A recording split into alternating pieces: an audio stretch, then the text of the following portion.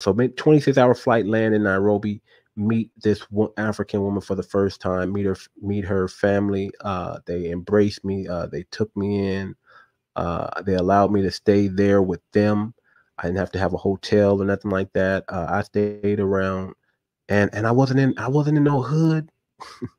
I wasn't in no hut. Okay. They had electricity. It was a modern home, modern house. They had family, kids. They had food. I mean, they had dog. I mean, it was amazing. It was amazing.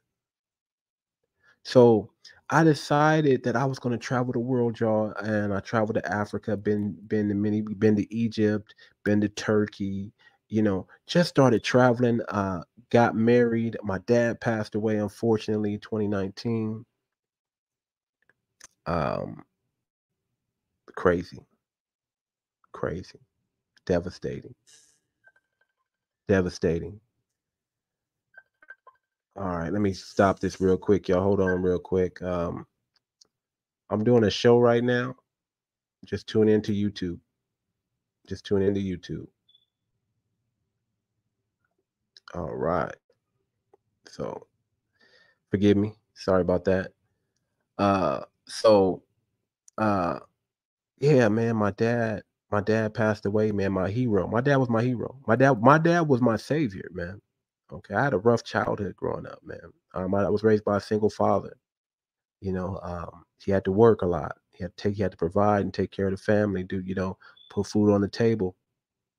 So there's a lot of times where, even when I was younger, I was left with babysitters who weren't the best of babysitters. You got to watch out who you leave your children with. Okay. And don't think because they're a woman you can trust them.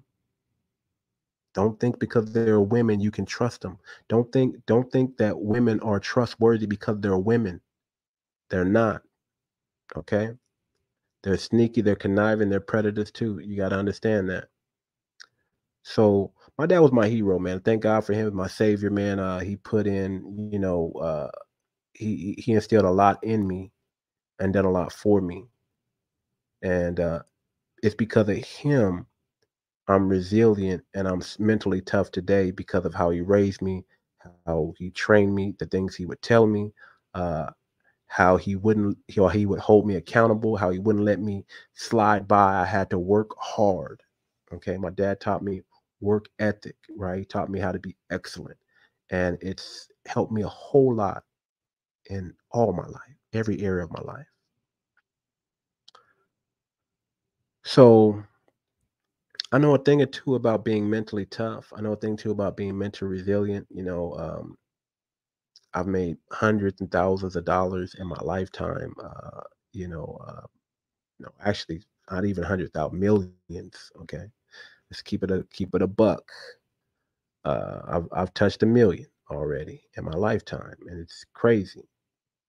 But we're not stopping. We're not stopping. I'm not saying I'm rich.